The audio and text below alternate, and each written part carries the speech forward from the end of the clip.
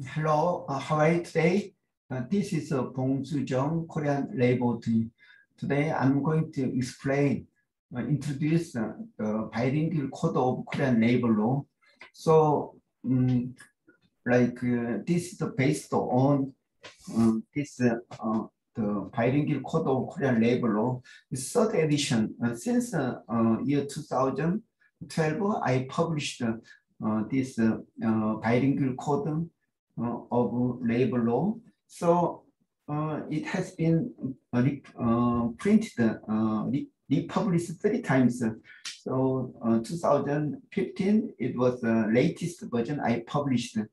So, but as you know, nowadays people like to buy, instead of buying the paper version, they like to use a mobile app or some internet for looking up there some related law they want to find.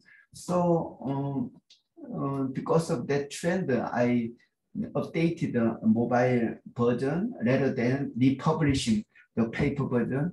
So I want to introduce my mobile, the bilingual code of Korean labor law. So in your smartphone, you can find this mobile app. So in the first chapter, you can find labor law. So it has 30 laws. It has 35 laws, like first five laws are constitution or civil act or criminal act. But the other one is all about labor law and related law. So first section is individual labor relation law. Second one is collective labor relation laws. And the other one is other labor laws. So you can find all information.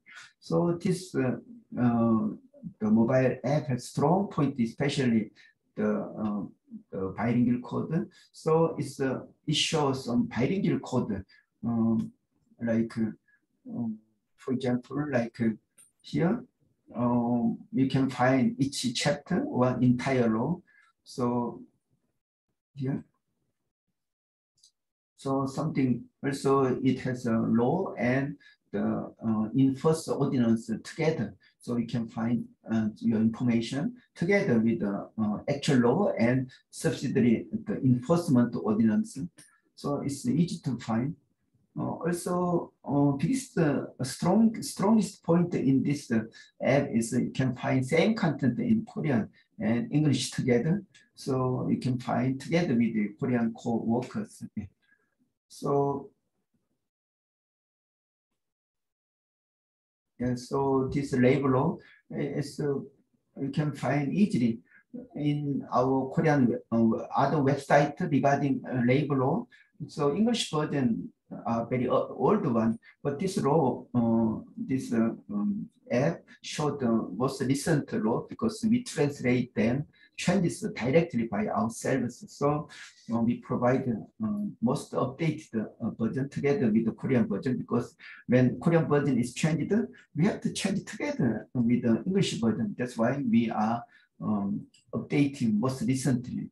But Labor Ministry, the English version, they takes many years, so they are very outdated. So this is why I'm very confident for introducing this mobile app, especially some the code of labor law.